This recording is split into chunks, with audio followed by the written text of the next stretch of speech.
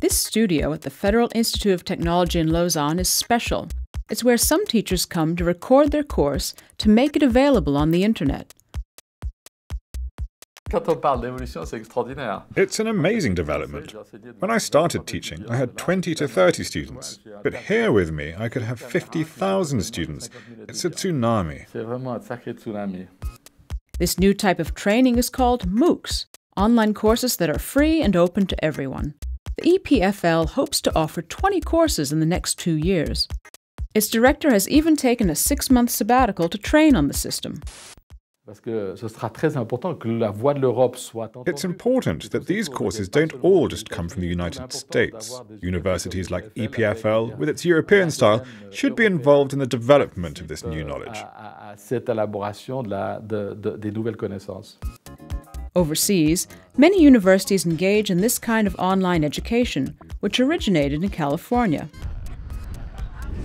This is Coursera's headquarters. With 2 million participating students, it is the most developed online platform.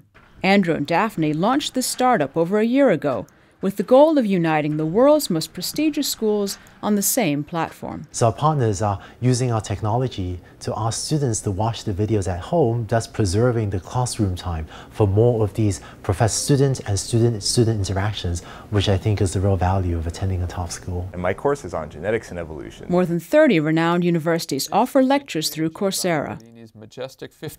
I'm a professor at Princeton University.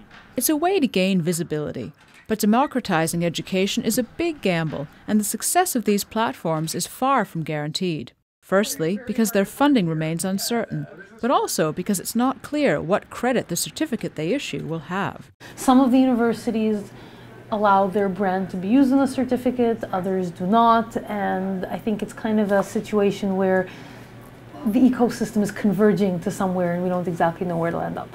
Harvard and MIT have also launched their own platforms. In the long run, investing in free online lectures could mean more potential students and talent.